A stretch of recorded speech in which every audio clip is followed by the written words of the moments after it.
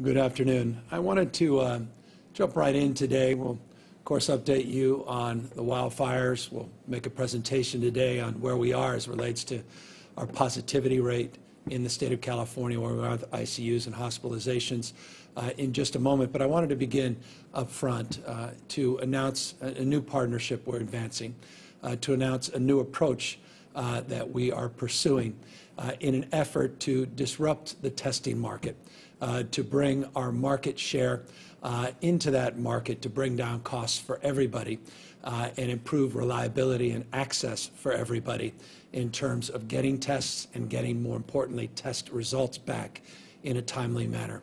There's an old saw that says, you continue to do what you've done, you'll get what you've got. Right now, we are facing the prospects moving forward over the course of the next number of months of moving into flu season. Time for flu season, of course, puts tremendous stress and demand for testing. People that develop flu-like symptoms are going to understandably and likely request that they get tested not only for flu, but also get tested for COVID-19.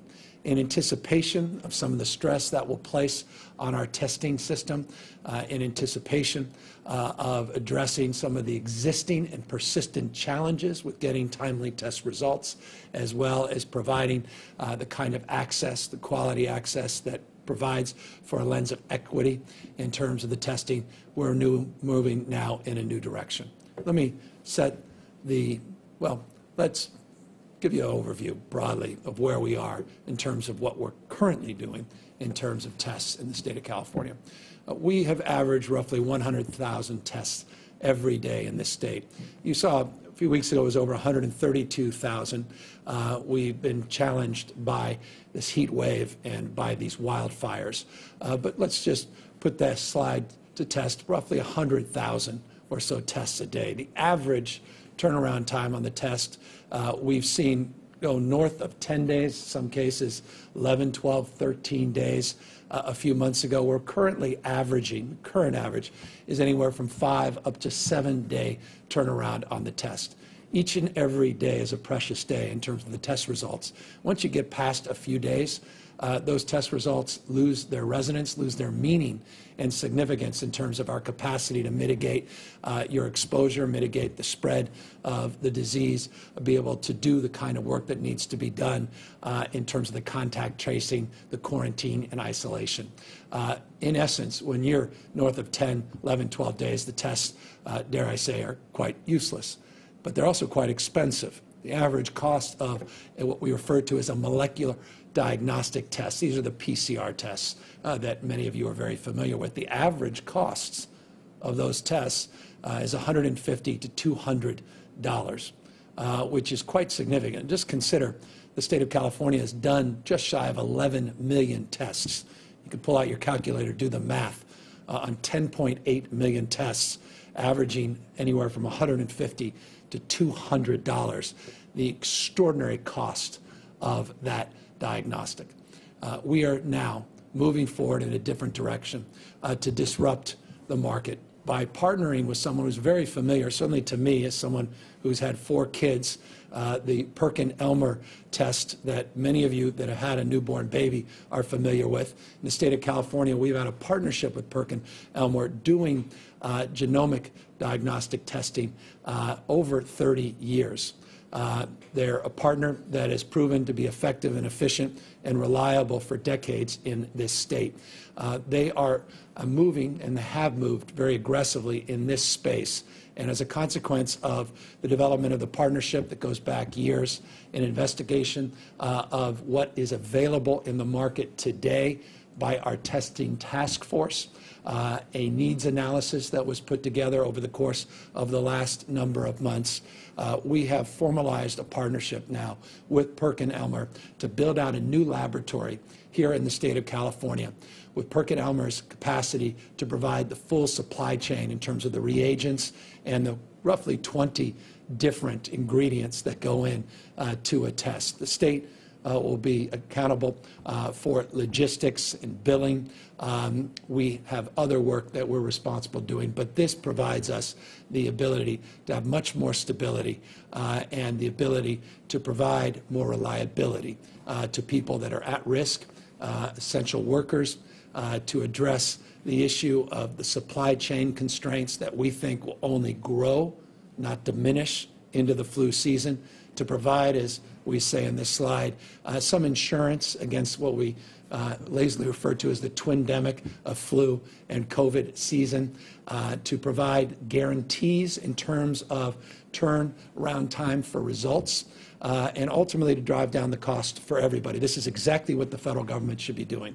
And had the federal government done this some time ago, you wouldn't see average cost of tests at $150 to $200, costing the taxpayers quite literally tens of billions of dollars, costing employers billions and billions of dollars, costing the health plans billions of dollars as well. We think by advancing this partnership, as only California can, with the scale of our purchasing power and the need to test more people in this state than any other state in this nation, that we will be able to use that market scalability to drive down costs across the spectrum for employers, for plans, for our Medicaid system, Medi-Cal here in the state of California, and of course Medicare system that currently is reimbursing over $100 per test. California is committing to a diagnostic testing partnership that will provide an additional 150,000 tests per day. So we're averaging over 100,000 tests a day. We were doing well north of 130,000 before the wildfires. We'll get back up into that range very shortly. This is additive. It's not a substitute. All the existing testing protocols that are currently in place, all the partnerships that we have advanced with our labs up and down the state, and some of these more mobile testing sites, we are only looking to disrupt the costs of that system, but not the access to those tests and those diagnostics in the existing system. But we want to add on top of it. But what is significant in this partnership is we are demanding test results back within 24 hours, the latest 48 hours, and we have provisions in the contract to guarantee that turnaround time. You get in within 48 hours, certainly within 24 hours, then we have the ability to make decisions in real time that will advance our efforts to reopen our schools for in-person education, reopen our businesses in a more effective and efficient manner, in a more sustainable manner. And by the way, we'll be putting out those guidelines Friday in terms of the new strategies we are advancing as it relates to reopening, based on some of the positive news that we will advance here in a moment in terms of our positivity rate and in terms of our hospitalizations and ICUs. But on testing, that's foundational. If we're going to sustainably reopen, we have to have the testing capacity. We have to have the results in a much more efficient period of time, allow us to make decisions on contact tracing, again, isolation, quarantine, and the like. Here's the new cost breakdown. Again, $150 to $200 was the average per test. Under this new partnership, our cost breakdown works accordingly. For up to 40,000 tests, the cost per test will be $47.99. So let's just take the lower end of the average. That's a third of the cost on the lower end of the average current costs per test, 1/3. If we get our tests up to 100,000, that price drops from $49.99 to $37.78. And if we reach that 150,000 testing capacity, which is part of this contract, we'll get the tests down to $30.78. So the goal is to get down cost of tests that are averaging $150 to $200, costing you directly and indirectly as taxpayers and as people that have gotten the diagnostic test through your employer, through your insurance, or through taxpayer subsidized insurance, up to $150 to $200 to bring those costs down to a little over $30 a test. We have new contract protections, and we went to great lengths to put these protections into this contract, which, by the way, we will be making public. It's not just one contract. This is a contract for the labs. This is a contract for third-party payment. These are independent contracts. All of those contracts will be made public and will be forthcoming. They have clawback provisions, best price guarantees. Let's just be specific about what that means. If this partnership develops an additional partnership with even the federal government to bring down costs even lower than $30.78, our contract requires what we refer to often as favored nation status, best price guarantee. If there's new technology, and we are working to advance, we've got this X Prize that we're partnering with because we want to see innovation in this space, new technology to really drive down the costs of diagnostics and access to testing. We want it within minutes, not just days, and we recognize that's the direction we're all heading as a nation. Well, we have change in technology provisions that protect the taxpayers, protect us in this contract. Either this company provides that technology, or we have the ability to opt out and partner with those that do.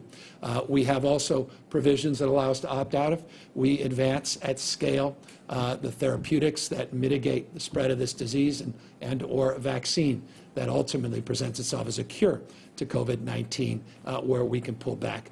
We also have upgrade capacity at zero cost for the flu package. And this is something many of us will get familiar with over the course of the next number of weeks and months as we get tested for influenza A and B and these RSV, this respiratory test. Basically, you can get 4 tests in addition with COVID, 4 tests in one. So we have a zero-cost upgrade as part of the package of partnership with this contractor for flu season. And we also have genomics upgrades and pooled testing upgrades as well. All the areas where we're trying to push the envelope, where we see the proverbial puck going, we want to skate to it. But right now, we need to scale. We need to provide some insurance. We need to bring down costs. We need to use our market muscle to do that, using more business-like approach to bring down the costs and time in terms of the diagnostics. We have been working with our partners, not only through the testing task force, and again, let me just thank the testing task force for their entrepreneurial spirit, their innovative mindset, for all the work they did to scour existing providers to see what's available. And I can assure you, imagine there'll be questions, well, who else is out there? We have contacted some of the most well-known brands in this nation. We have tested their assertions. We kicked the proverbial tire on what they're capable of doing, but we needed more than 100,000 tests a day. We needed guarantees in terms of the supply chain. We needed guarantees in terms of the turnaround on test results. And we landed on this provider because we felt this provider was the one that could deliver and that has proven results, but that can deliver on what we're promoting here today. But we couldn't do what we're doing here today without additional partnerships. And I just want to thank, in particular, members of the California legislature, their leadership in the Senate and the Assembly, the budget chairs in the respected houses of the legislature for their guidance, for their feedback. We went out and talked to a number of our legislative caucuses about what they are hearing, what they need, what they're demanding in terms of equity, response times, diagnostic kind of diagnostics that they're looking for in terms of whether or not they wanted to move forward with PCR or antigen tests, what's the merits and demerits of the same. And all of that took shape over the course of the last number of weeks. But 2 people in particular really helped shape the expectations that we're putting out and promoting here today, and that's the respective chairs of the Senate Health Committees and the Assembly Health Committee. And I want to just personally express my appreciation to Dr. Pan, Senator Pan, and Assemblymember Wood, who's been dealing with all kinds of additional challenges, particularly with these wildfires, for their leadership, their stewardship, and their commitment to this cause of improving testing here in the state of California and helping support this effort. I'm very pleased that both are on the line, and I want to turn it over now to Senator Pan, who's been very generous and wants to offer some words as well. Senator? Thank you so very much, Governor. I want to thank you so much for your leadership I'm Dr. Richard Pan. I'm a pediatrician, a father, and chair of the Senate Committee on Health. And as a father, right now, I have one child who has started school doing distance learning. I have another child about to start school. And in order for us to get our kids back to school, in order for us to get our businesses back open, in order for people to get back to their jobs, we need to be able to contain this pandemic. And in order to do that, we have to have reliable testing. And so, again, our governor, California, is taking the lead in establishing a reliable form of testing for the people of California. And I'm really grateful to the governor for his leadership in making this happen. This is going to be essential so that we're able to test people in a timely manner, get the results in time that could support our contact tracing efforts as well. Without that, we're not going to be able to contain the outbreaks, not be able to safely send their kids back to school, to reopen more businesses. This is an essential step. In addition, as really pleased to know that this arrangement is also going to allow us to not only test for COVID, but also for flu. As we're approaching the fall, flu is going to rise. The symptoms are very similar. As a doctor, I'll tell you, it's going to be hard to tell the difference, but being able to have a test that at no additional cost will be able to tell us whether someone has COVID, the flu, or both is going to be very important diagnostically, as well as trying to track our epidemiology. I do have to take this occasion to urge everyone to get their flu shot. We want to prevent flu, not just try to treat it, but this testing is also going to be very important. So building our testing capacity is an essential step to us moving forward. This plan is something that I know the governor's office has been working very intensely on, and pleased to be part of this announcement, and where we are going to, again, build our capacity here in California, even as other states in our country, unfortunately, are struggling with this. Here in California, just like we did with PPE as well, where we said, you know what, we need to be sure that we create a reliable source of PPE. We now have to have a reliable source of testing that we can get results back in a timely manner, so we can move our state forward. We can protect the people of California. We can ensure our essential workers are able to get tested when they need to. Be sure our health facilities, whether our nursing homes, our hospitals, as well as other places are safe, and our schools are safe. This is so essential. And again, I want to thank the governor for his leadership in making this happen. And certainly as a physician and a father and chair of the Health Committee in the Senate, I'm very strongly in support of this proposal. Thank you. Thank you, Senator. Thank you for all of your hard work. Thank you for your support, and thank you for, more importantly, your leadership in this space. Also, in reminding people of the essential nature where it is appropriate to get the influenza shot, to get the immunization as we move into the flu season. That's an important reminder. Also pleased to have Assemblymember Wood, who also happens to be Dr. Wood, who also chairs a critical committee in the Assembly, who also has been advising and supporting our broader efforts in this space and has been very impactful in getting us to this point. Dr. Wood.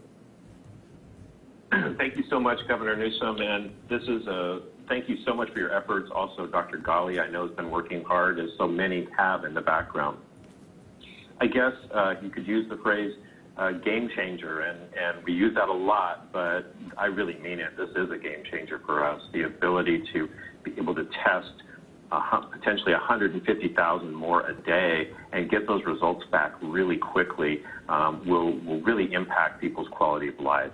I think of certainly as we approach flu season, the challenges where it seems like in flu season and cold season everybody's coughing. To be able to know right up front in a short amount of time who is infected and who is not will be important. As we look, certainly right now, and one of my concerns has been fires in my district and the concerns about our frontline firefighters, law enforcement, and all the county EMS people that are out there. The ability to have increased testing capacity is absolutely critical. So this is a big day to be able to use California's amazing market power and strength. I'm proud to be a Californian today, and I can't thank you enough for your efforts, Governor Newsom. Thank you, Doctor. Thank you, Assemblymember. Thank you, both of you, Senator, Assemblymember. Thank you for everything you're doing. And again, special thanks to Dr. Wood and everything he's up against as it relates to the LNU wildfire, which we'll talk about in a moment, disproportionately impacting his district here in the state of California. But again, thank you both for forcing us to raise our standards and forcing us to raise the expectation in terms of what we can deliver and allowing us to flex our market muscle at scale. And I appreciate, Dr. Pan, your reference on PPE as well. It should be noted as it relates to the wildfires, just in the last week, we've been able to distribute some 1.3 million N95 masks to our ag commissioners all up and down the state of California as it relates to impacts and air quality associated with these wildfires. We would not have been in that position had we not secured hundreds of millions of procedure masks, surgical masks, and N95 masks, over 300 million in inventory, millions that are being distributed every single week. So I appreciate, in the spirit of that effort, in the spirit of scale and scope of a state as large as ours, that we're bringing that spirit into this effort. And again, we just thank you both for your leadership in that space. With that, let me transition. Dr. Galley, thank you as well.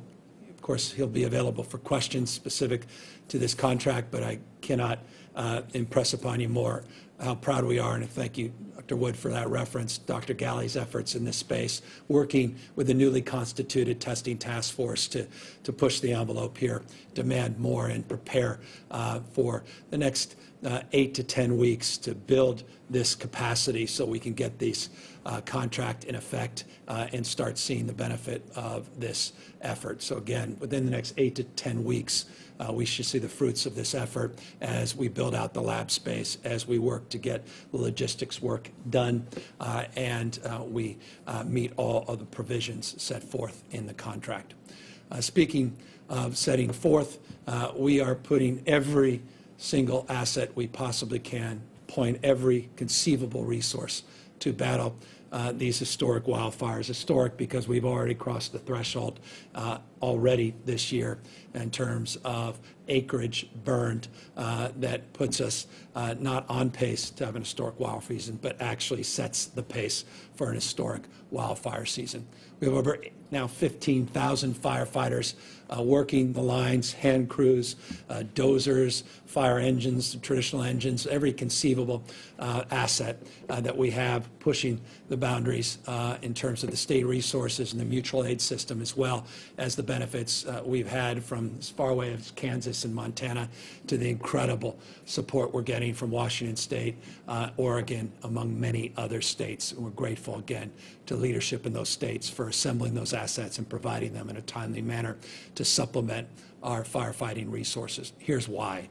700 fires now across the state since the beginning of this latest round fires that now has taken 1.3 million acres that have been burned. Just in the last 24 hours, to put things in perspective, we've had 423 lightning strikes, primarily dry lightning strikes, not in every instance, but primarily 50 new fires overnight. By the way, as of an hour or so ago, they have been effectively suppressed, all 50 of those new fires. But it gives you a sense of the magnitude and scope of what these incredible leaders, these incredible frontline heroes are doing every single day, not only to address what is top of mind in our consciousness, these 24 large-scale wildfires, but trying to mitigate the impact and spread of all these new fires that are lighting up on almost seemingly an hourly basis now here in the state. Tragically, we've lost 7 individuals. The good news that we have not found, and again, these numbers, they're sobering because you only know what you know. You don't know what you don't know as we get back in. And once the fires are suppressed and we get back in and we start seeing repopulation, we're likely to discover additional fatalities. But 7 to date, we have identified, and this goes for structures as well, identified just shy of 1,700 structures that have been destroyed. We anticipate that number to go substantially in the coming days and coming weeks. Let's talk about what we did a few days ago, and that's the update that I provided on Monday. a few days, Wednesday. We want to update you on where we are in containment and total number of acreage burned. As you recall, the LNU fire, the Lake Napa complex of lightning that occurred, this complex of fires, has on Monday was 22% contained, impacted 350 acres, 1,000 acres that is. Today, we've made real progress over a 48-hour period from 22% containment to 33% containment, and kept the acreage relatively intact, 350,000 acres to about 357,000. CZU fire, which has generated a lot of stress for no other reason than in recorded history we've never seen a fire this size and scope in this region of the state. And this is, again, another testament, demonstrable example of the reality, not just the assertion, not just the point of view, the reality of climate change in this state and its impact in this state. On Monday, the CZU in that Santa Cruz area, 13% contained, 78,000 acres, kept it under 80,000 acres, making a little more progress on containment, 19%. So encouraging LNU, CSU moving in the right direction, again, over a 48-hour period. The SCU, again, LNU and SCU represent the second and third largest fires in California's history, at least modern recorded history. Monday, 10% contained, 347,000 acres. Today, more than doubled the containment, 25%, and kept it relatively concentrated to 365,000 acres. I had the privilege of flying over that fire a couple of days back. Seen flames as high as 10 stories, 100 feet, an extraordinary complex that came together, one larger fire, incredible work being done. You really get a sense of that when you're flying over these fires, these dozer crews, the hand crews, the incredible work people are doing to prepare, including the fire drops, those red lines you see next to those dozer lines, and the incredible tactics that are displayed and deployed in these wildfires. Best in class, CAL FIRE, best in class, our mutual aid system. You don't think it, you get to know it when you see it up close, including some of the CDCR teams that were out there doing incredible work as well. August fire generated some interest, 11% contained on Monday, 178,000 acre, mostly brush and grass. Remains a concern, but acreage has grown about 197,000, but we're getting up to 17% containment, so progress. Progress, though, really needs to be highlighted here. This mock fire, this is in and around Hetchetchee, could have impacted the entire Hetchetchee system, which is that 167-mile gravity-fed system that actually feeds the water and a lot of the power for the city and county of San Francisco and the region as it relates to the Public Utilities Commission that manages that region through their work. There was real concern around this fire. Just 2,800 acres on Monday. The containment over the weekend, we got to 20%, but real concern about the impact that this could just go. And I'll tell you, if you want a good news story, if someone actually wants to write a good news story, learn about the heroism of the firefight and the firefighters there. 60% contained in over a 48-hour period, and they kept it at 2,800. It's an old adage in politics broadly defined, unlike baseball, you don't get credit for saves. Let's hope that these firefighters get some credit for what they were able to produce at this fire. We've been talking a lot about it privately, and I just thought it was important to share that publicly. Great work at CAL FIRE, great work of our mutual aid system, demonstrably exampled in the mock fire. The sheep fire, also concern. This one has been stubborn, 0% containment, 26,000 acres. We're at 3%. It's grown modestly, but I highlight it because I may need to continue to highlight this over the course of the next number of days. And one other fire I wanted to highlight that was previously referred to as the Castle Fire, now the SQF fire. I know these are all hard to manage and to monitor, but we are managing to monitor all of them and wanted to socialize this more publicly with you. 0% contained on Monday, 5,000 acres. It's grown, tripled in size to about 18,000 acres. Still 0% contained as we pull more resources from Southern California, the Lake Fire, and those other fires, and continue to make progress on these other complexes, we will be able to pull even more resources to help, and you'll see those containment numbers go up. But important fire to highlight, or complex, and I want to just again note that we are doing everything we can to get on top of that. Currently, we have just shy of 4,000 people have been evacuated in shelters statewide. Part of our emphasis and push in the COVID environment is to get people in non-congregate settings. And I wanted just to highlight this briefly. Of the roughly 4,000 evacuees, we now have the vast majority of them, 3,041 people out of 3,889, in hotel rooms. So they can cohort in a way where they're not mixing in these congregate facilities and settings, all part and parcel of the protocols we put in place for not only evacuees, but we had done for homeless individuals and those that were testing positive or coming into contact with people that tested positive that needed to isolate as part of our previous pandemic efforts. They're paying dividends as well in terms of our evacuation efforts. 14 shelters now fully operational, about 848 people in these congregate shelters. So you're seeing a decline in the total population in the congregate. You're seeing an increase in the non-congregate, the hotel rooms, which is encouraging, particularly, again, from a health and safety perspective in a COVID environment. Here's where we are in terms of the environment, like mitigation and the spread of COVID-19 transmission rates based upon tests. We had a tougher testing number that came in yesterday, a little over 70,000. It brought down our total average test. Again, you can chalk that directly to the impact some of our testing sites. I think I mentioned Monday about 11 sites, at least over the weekend, were down. We're updating those numbers, those Verily and OptumServe sites, because of the heat wave and the smoke issues, as well as the fire danger and the evacuations. So that's impacted our total number of tests.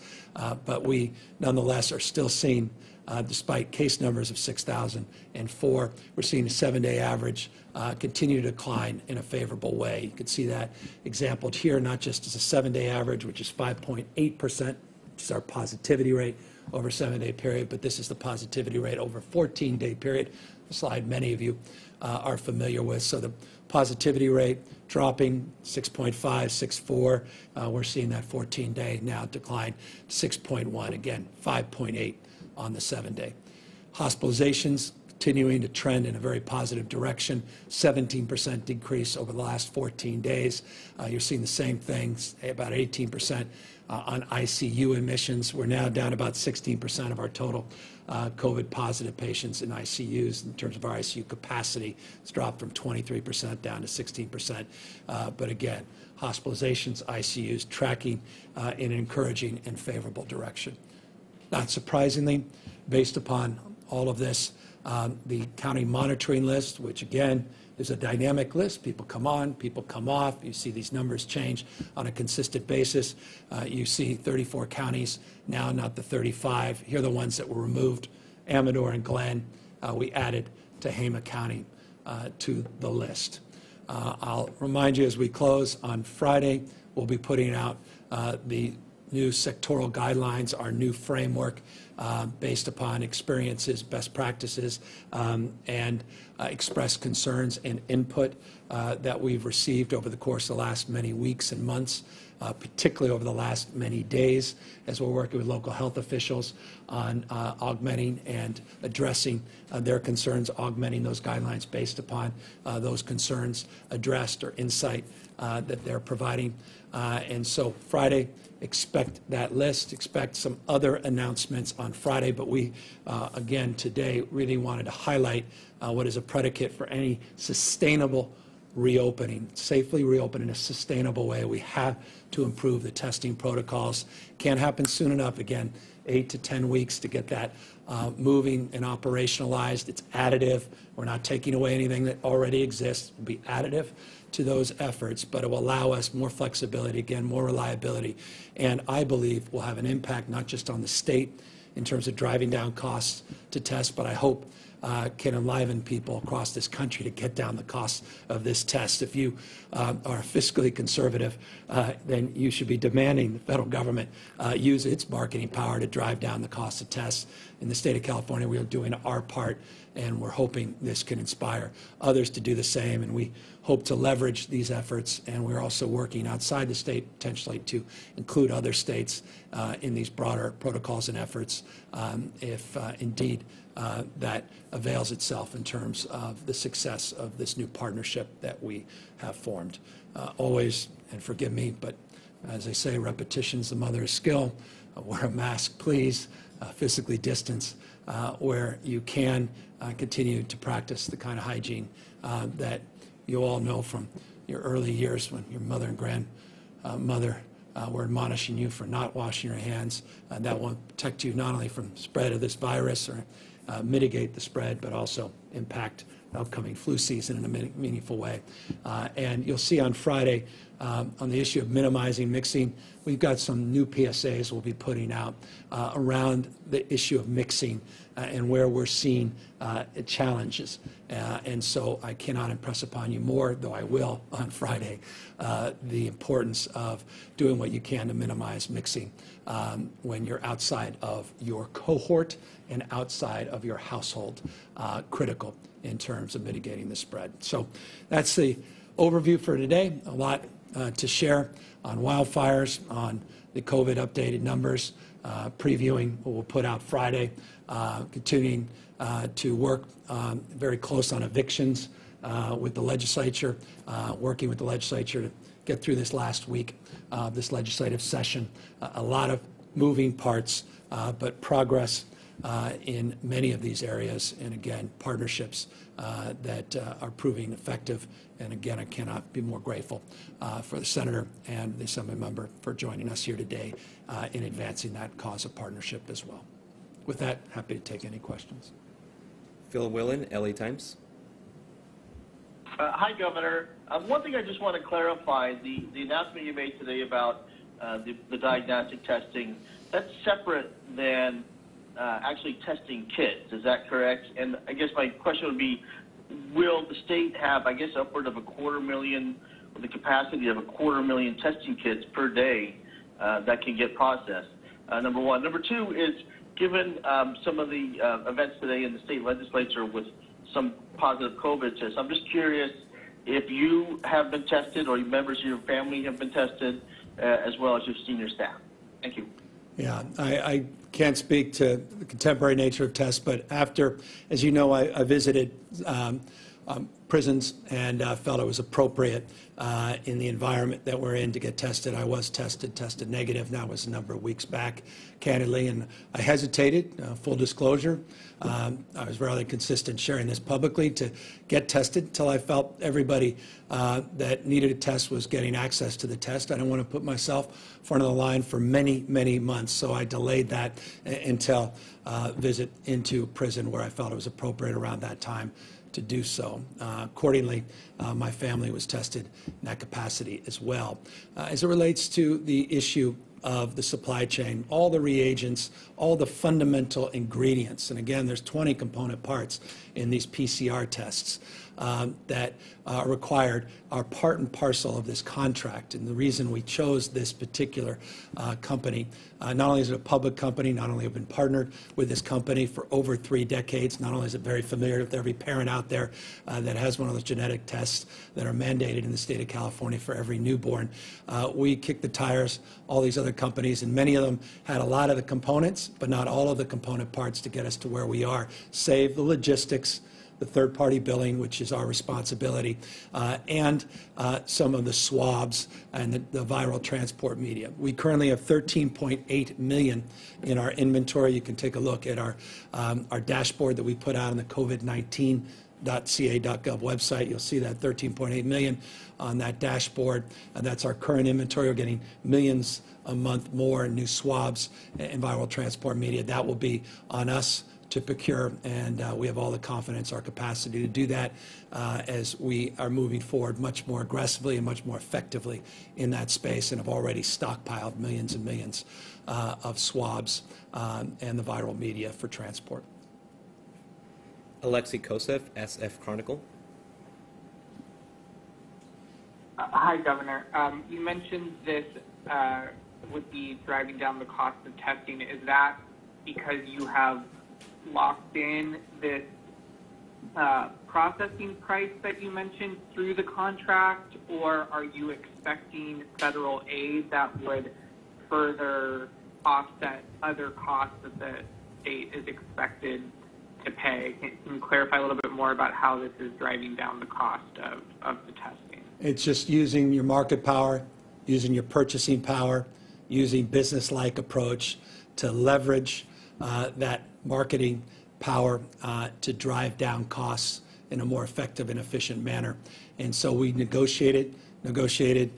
We had conversations with many different providers, but we negotiated best price here and favored nation status if indeed this contractor negotiates with another group even lower prices, that will get that same matched lower price. But this is a volume discount. It's the best way I could describe it, based upon expectations in terms of total number of tests conducted. The more tests, and let me go to this slide, the new cost breakdown slide. You'll see a slide. The more tests, lower the price. Less tests, a little bit higher price. But again, the price up to 40,000 tests is, again, a third of the lower end average cost of current tests. So it's a substantial discount. And that will create savings for employers, for plans, for our Medi-Cal system, as we're all taxpayers, for Medicare in terms of costs. So we think it's going to create a pricing, it will have pricing impact that will transcend not only in this context, but have impact more broadly to the testing market, because the scale and scope of California. So I don't want to overstate things, because when one does that, they usually get burned. But I don't want to understate the significance of our capacity to drive down costs and the significance of the cost of testing. Again, it's jaw-dropping. We've done 10.83 million tests in the state of California, averaging $150 to $200. Literally, as I said, do the math on that. The costs are jaw-dropping, and they're simply not sustainable as we move into the prospect of a second wave and the likelihood in the spring of next year, even if there's promising therapeutics and even if we see some immunization take shape, that the distribution, the manufacturing, the supply chain to get these immunizations out at the scale that creates the kind of immunity that we're looking for, that's going to take some time. And people start testing again across the state. You saw this a few weeks ago when you started to see the flare-ups in Florida and Nevada, and now you're seeing it in Iowa. You saw it obviously in Texas, Georgia, Louisiana, elsewhere. You saw then more people testing in those states finally, and putting pressure where we had those big delays in getting test results back. It's just not, we can't be victims of that inevitable fate. It's likely to happen again during flu season. We just don't want to be back in that place. And that's why we want to control our own fate, move the markets, create some more competition in terms of costs, ultimately bring down the cost for everybody. And we think this will improve innovation as well as part of the larger thrust. Alex Michelson, Fox 11. Hi, Governor. Since nobody has asked this yet, I will jump on the grenade on behalf of everybody. You don't have to. You don't have to. I'm curious if you are watching the RNC, and if you had a response to your ex-wife who said in prime time the other night that California is a land of discarded heroin needles in parks, riots in streets, and blackouts in homes. This may leave you wanting, but let me first acknowledge that I appreciate you landing yourself on the grenade. And let me just extend appreciation for your effort to get my response, and I respectfully defer to the next question. Rachel Bluth, Kaiser Health News. Thanks, Governor. The legislature is considering, obviously, a bunch of bills being into session right now. Bills on PPE and contact tracing have languished or died altogether. What would you like to see from them to get get to your desk to deal with the pandemic in the next few days? Well, we've been working. Look, we've got hundreds of bills we're currently in discussions and negotiation with the legislature on an hourly basis, not just a daily basis. The prospects of success with amendments, the prospect of failure with the bills presents themselves. I'm not going to get into the details of that. It wouldn't be prudent at this stage. There's so much that's happening in real time. But we are advancing a collective cause, one that unites all of us across the spectrum, across both houses of the legislature, and that is to make sure that we're more prepared going into the future, make sure that we replenish, not just replenish our stocks, that we set a new bar, a new standard in terms of where we are, in terms of our preparedness going forward. We're trying to find out where we land, what's the appropriate level, where we don't overly indulge. A lot of these are perishable. A lot of these have end dates. We have to look at what's feasible, what's manageable, what's appropriate, and so that's the test to which we're engaged, test to which we continue to dialogue, and progress is being made in many instances. There are a number of different bills, as you noted, just on PPE. There's a number of bills more broadly across the spectrum related to this pandemic, and we continue to make progress in those conversations. Sophia Bolag, SACB. Hi, Governor. I'm hoping to get a little bit more clarity on the cost here for this contract or series of contracts. So the current average cost that you mentioned, that $150 to $200 per test, as I understand it, that includes not only just like the lab costs, but also the costs for personnel who are conducting the test, running the testing site, providing PPE for those people who are conducting the test. So can you explain, does this contract cover all of those costs? And, is that how you're able to get a number that is comparable to that current, overall cost that you mentioned? Yeah. And can you also explain, it sounded like you might have been saying that this will lower costs for health plans. How does that work if this is a contract between a company and the state? Perfect. So I have Dr. Galley's already out of his seat, moving in this direction, and could talk to you about how we're responsible for logistics, which means transporting the tests, how we're responsible for building out the lab site, and how we have assumed those costs and how we will get those costs reimbursed through these contracts, and what the assumed costs are specific to the cost breakdown that I provided for this new contract. He'll break those down, and then he'll more broadly describe who currently is paying for tests and why we believe this will lower the costs for employers, for the state, and for the plans.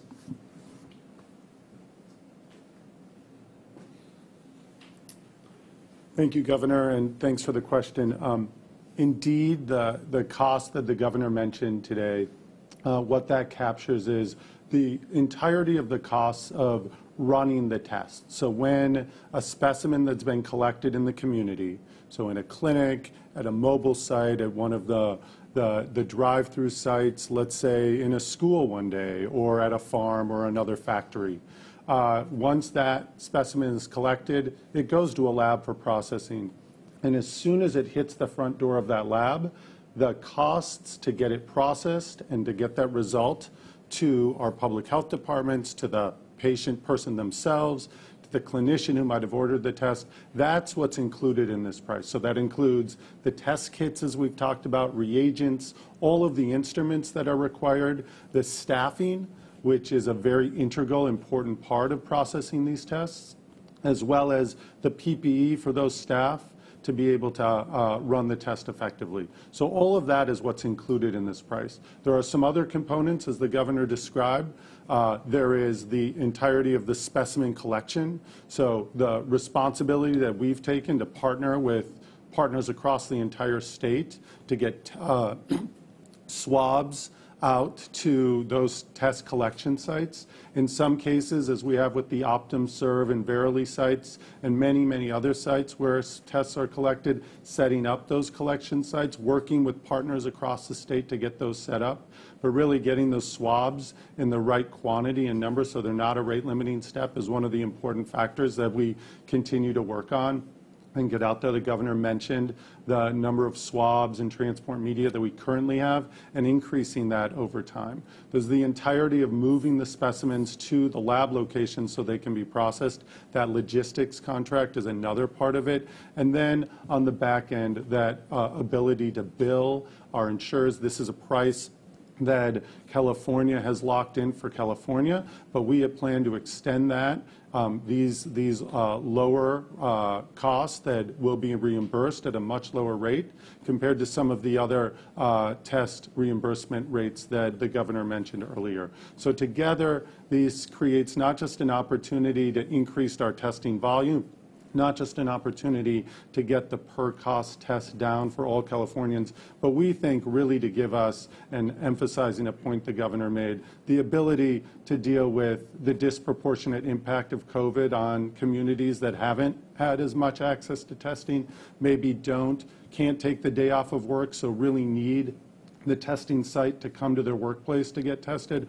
All of these opportunities are opened up in a way that they weren't before. So really leading with this equity principle, looking at testing as an important tool to address disproportionate impacts among population, focusing on the volume, as the governor said, knowing that we have faced before the dependence on the level of testing in other states to deliver our own testing. This creates a degree of testing independence that we haven't enjoyed till now.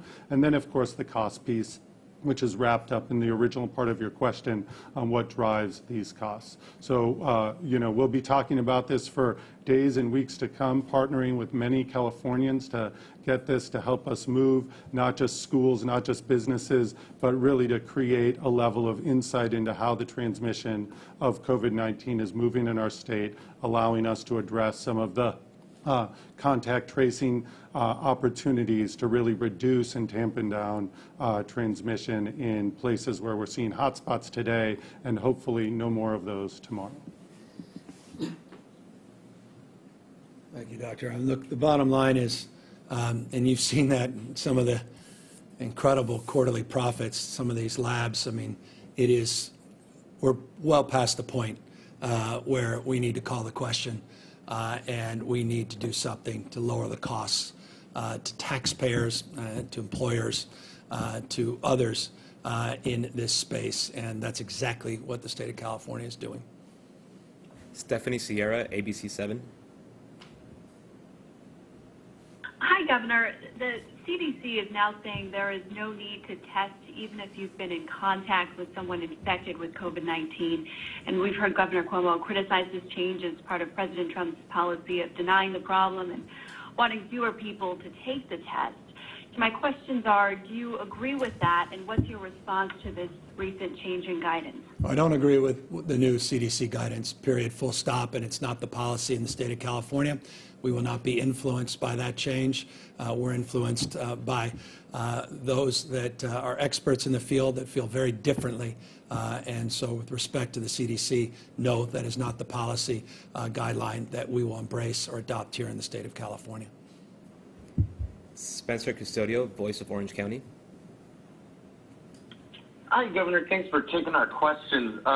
In Orange County, there's at least 5 state testing sites, and you had earlier mentioned that there's an average delay in tests from 5 to 7 days. Is there any concern by you or Dr. Galley that maybe that has artificially lowered the cases per 100,000 residents and maybe moved the county off the watch list a little sooner than it might have should have been? Yeah, I want to be careful in the response.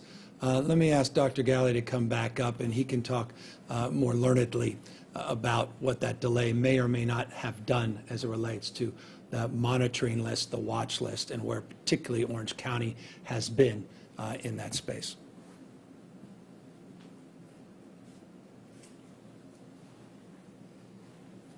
Thanks again, Governor. Indeed, Orange County, all of the counties across the state have experienced delays in not just collecting tests, but getting those tests processed.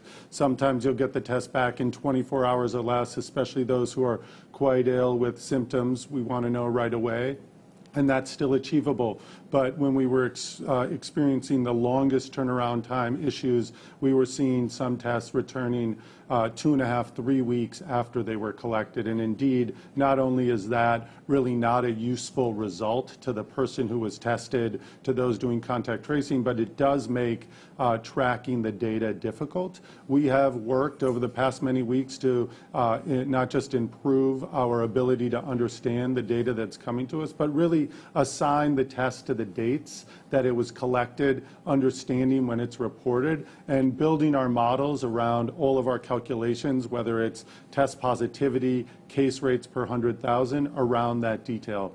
So, you know, within a great deal of contact with the counties, including Orange County, these conversations have given us a degree of confidence that the way we're reporting and working with counties is appropriate. Again, we do always have an open door to hearing about different approaches, and we hear from our counties quite often about different ways to look at these numbers and the data. And when we continue to learn and evolve in that space, we share that with you and adjust our way of doing the calculations. But in our current approach, we feel confident that we're doing it in a tried and true way, and that counties that are on the monitoring list are there because we've reviewed their data, and those who come off are there for the same reason of review. Next question. Adam Beam, Associated Press. Hi, Governor. The news release says that the state will be standing up a laboratory facility to process these tests. Does that mean the state's going to be building a massive lab as part of this contract? And secondly, how do you think that all these new tests will impact tracing? I mean, I'm not sure how it's working now. I mean, do you think we have enough to make it work with 2.5 times as many tests? Yeah, we'll substantially advance those efforts. I'll have Dr. Galley come up in a moment and talk a little bit more specifically about how we believe this will substantially impact our ability in real time to do contact tracing and make it more meaningful, because of the diagnostic time and the results will allow us more capacity from an epidemiological perspective to mitigate the transmission of disease and identify cohorts that may have been exposed to someone that has tested positive. Will help advance our efforts in schools, help advance our efforts more broadly across the spectrum, from hospitals to skilled nursing facilities, including in private sector by sector, industry by industry. Specifically, though, let me take the first part of your question, and that is, yes, we will be building out, and that's the 8 to 10 week process. We'll be building out that site using the state capacity to move quickly, to move efficiently, and to build out. We've identified a specific site to develop this lab. We have the people, we have the expertise, we have the specs, and we'll be moving forward very, very quickly. And that's why we were very eager to make public this proposal and this announcement so that we can move forward to do just that. And again, very gratified by support of key members of the California legislature. Specifically, as it relates to that second part of your question, Dr. Galley can amplify a little bit more.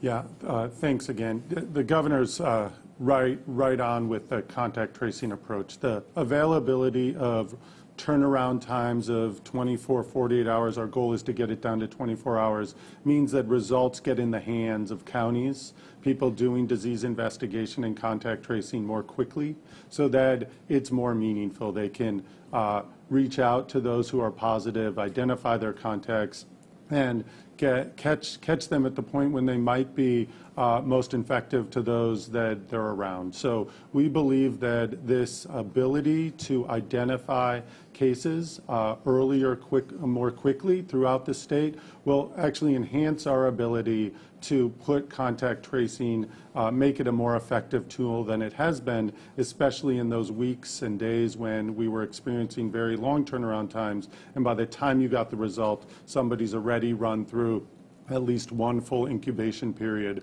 and having them isolate at that point or reaching out to their contacts may not be as high yield as it would be to reduce infections that come out of that initial case.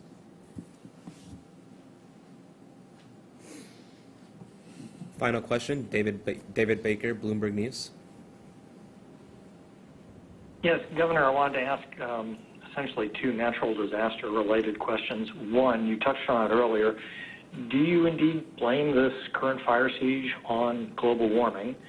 And then two, thinking of a natural disaster half the country away, I know we did have some mutual aid people coming in to help us from Texas, and I'm not sure about Louisiana, but there's a good chance a lot of first responders are going to be pulled to the center of the country to respond to Hurricane Laura over the next 24 or 48 hours. Are we going to lose people to that effort? And if so, do we have a plan for replacing them? Yeah, we have, Texas has provided mutual aid support. Louisiana has not. We believe under the circumstances we were tracking, Governor Abbott certainly has been tracking very closely the prospects, the impact of this hurricane, and the benefit again of a hurricane is through the capacity, incredible capacity of NOAA and others to predict with a little bit more certainty when the impacts will begin to occur. They assessed that, they made a determination of what assets they felt they can provide the state, and he, under that circumstance, and we went back and forth, he felt that those assets were appropriate in terms of his total needs. Obviously, if the governor needs to take back those assets, we'll provide them immediately. And the good news is, as an example, specific to your question, just today we got a word back from Washington State. They're providing even more resources that would more than make up for any diminution of resources coming from Texas in particular. All the other states that have provided assets, we don't think will have any direct impact from the hurricane. So again, it's part of a broader mutual aid system. I noted last week when I talked about the mutual aid system on the West Coast that many other states were also experiencing wildfires, and so there were constraints already in this space. But 91 is the current cohort of engines that have come into the state of California, and we look forward to getting even more support from those states that have already provided it. And we also, as you know, have support coming from overseas. We'll be making potentially some announcements tomorrow or the next day on a number of other countries that have expressed interest in supporting us and providing resources in real time. So that's on the issue of mutual aid. And the issue of blame, I don't cast or assign any blame. Each and every one of these fires is investigated. We have protocols and after-action reports that are provided in each and every instant. We have an incident command strategy that requires a real adjudication of the facts on the ground. Let me just say this, for any of us to assert that they know exactly the cause of each and every fire, I think that is very misleading at this stage. One thing we do know, however, is we dealt with an unprecedented number of lightning strikes, some 14,000. What we do know is we dealt with unprecedented weather, heat dome on the west coast of the United States. What we do know is we had 130-degree weather here in the state of California, which arguably, if it's not a world record, it's very close to being a world record, the hottest recorded temperature in modern world history. We do know that it had an impact in terms of our capacity to even provide the energy needs, not only here in the state, but put pressure even outside the state. So that is somewhat anomalous.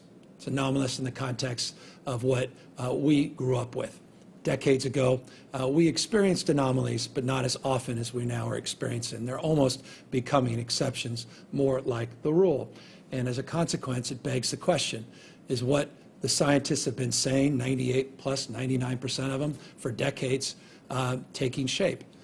Is it in fact true that they no longer have asserted a point of view? They've proven their point of view. I would argue they have proven their point of view, where the hots simply are getting hotter. That's demonstrable. That's evidence-based, where the heat is such that we have fires, the likes of which we have never experienced in our lifetime. And that's also demonstrable in terms of the total number of acres burned this year, in contrast in comparison to previous years, and in the fact that we've had some of the most ferocious and damaging wildfires in modern recorded history. I'm not naive about forestry practices over the course of the last 100 years. I'm not naive about the impact of structures and the acuity of consciousness around these fires as a consequence of the structure and lives that are impacted by these fires. All of those things have to be considered as well, but I am not in denial about climate change. As I said the other day, Mother Nature has joined the conversation. It is overwhelming, the evidence. If you don't believe in climate change, I'll repeat, please come to the state of California and we will re-educate you or ultimately enlighten you as to the consequences of the earth and its temperatures increasing and the consequences that are having in terms of droughts, not just wildfires, as well as floods, and as well as our seasons, as we've come to know them, that are substantially being impacted. Shoulder seasons, wet's getting wetter, not just the hot's getting hotter, snowpack impacts, and the like. I can go on, but I've taken enough of your time. I want to just thank everybody for your time and let you know that it is about time for us to now move into a new phase. We look forward on Friday to illuminating you on what that phase will look like when we begin to move forward with some modified reopening in a much more prescribed way than we've seen in the past, in a different way than you've seen in the past, with timelines, scope, and expectations that will be set with, we hope, some real clarity and conviction as we announce those protocols on Friday, announce new PSAs, announce a series of other steps and points of contact and access to information, new website, all again on Friday. I want to continue to remind everybody importance of being vigilant, not only in terms of listening to those experts. If you're being told to evacuate, take seriously those evacuation orders. Everybody continue to recognize that we need to reconcile the fact the pandemic is still among us and transmission rates are still growing in the state. It's nice to see that growth rate begin to decline, but growth nonetheless in terms of positive cases coming in every single day, death numbers that continue to be too high, mortality, morbidity rates that continue to sober the senses and require us to take action. Nothing more impactful than wearing a face covering. Thank you. Look forward to catching up on Friday.